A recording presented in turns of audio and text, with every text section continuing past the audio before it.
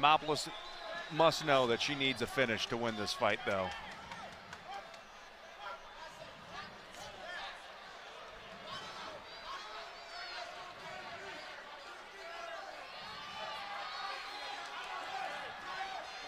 Oh, great hip toss there. Nice hip toss by Velismus. She was in a fairly compromised position and just made the most of it. Ends up in top position. Just over 2 minutes remaining here in the third and final round. Demopoulos is trying to tie her up. Big shots. Lots of ground and pound there.